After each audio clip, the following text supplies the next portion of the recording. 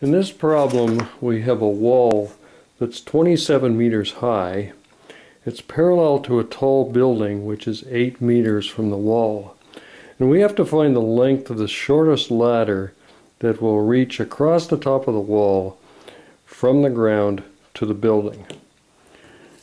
Now, I've repeated the diagram here, and I've put a couple of variables on the diagram. H is the distance from the top of the ladder to the ground, and X is the distance from the foot of the ladder to the base of the building. And we start off with the Pythagorean theorem, AB squared equals x squared plus h squared. Now, because we've got two variables here, we have to go to similar triangles to get a replacement for one of the variables. So the ratio of h to x is equal to the ratio of 27 to x minus 8. And if I cross multiply here, I get a replacement for h in this expression for ab squared. Now at this point, what I'm going to do is I'm going to take the derivative of ab squared. If I take the square root of this, it just makes taking the derivative a little bit more complicated than it has to be. If I can minimize ab squared, then of course I've got the minimum for ab itself. So first thing we do, take the derivative with respect to x.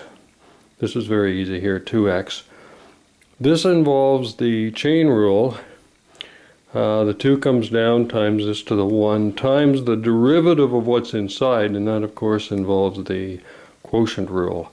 So I've squared the bottom of this expression and done the appropriate moves on the top. I put my derivative of ab squared equal to 0. This numerator, I get 27x minus 27x, so all I get is the constant on top.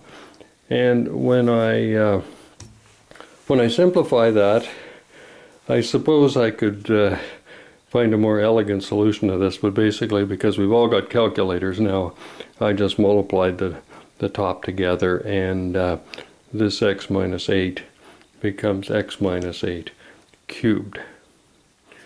And at this point I factored out 2x.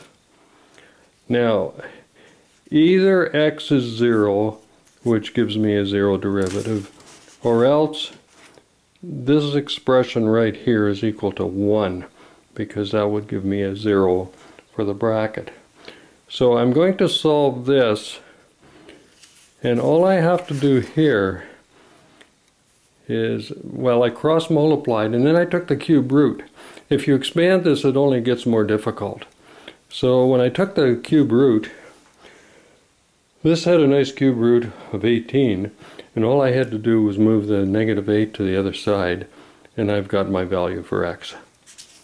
And then I can go back to the original ab squared equals x squared plus h squared. I used my substitution for h here, put in the 26, got 39 for h, and then just put it into the square root here.